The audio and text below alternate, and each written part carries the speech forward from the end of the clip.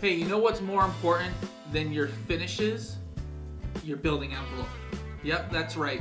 Your building envelope is much more important than your floor tile or your backsplash or what color your siding is or your appliances.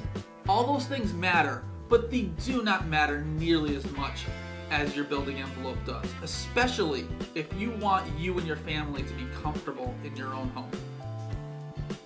Hi, I'm Chris Novelli with N3 Architecture, and today I'm talking about building envelopes. So what is a building envelope? Well, in easy to understand terms, the building envelope is your exterior walls, your roof, your windows, your foundation, your floors, your slab. Anything that separates the inside space from the outside space, or anything that separates the conditioned space from the unconditioned space. So a lot of times when people start thinking about their building envelope, they immediately think of insulation. And yes, insulation is very important, and the more insulation you have, the better.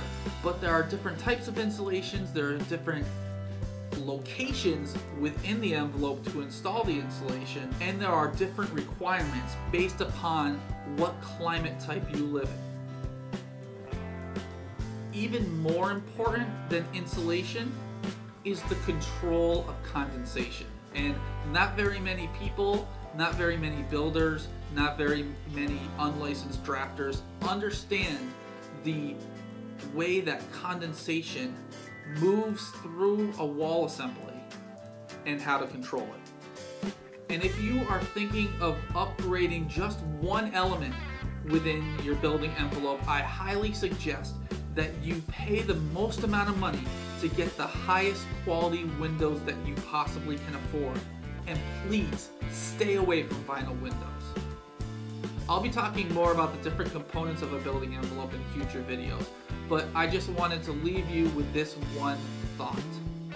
The building code represents the worst, the lowest quality building that you are legally allowed to build.